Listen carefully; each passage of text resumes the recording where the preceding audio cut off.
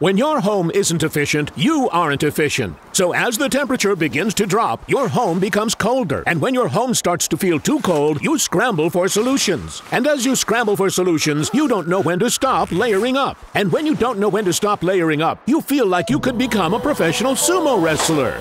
It doesn't have to be this way. I don't have to become a professional sumo wrestler. Get 50% off weatherization projects to keep both you and your home running efficiently.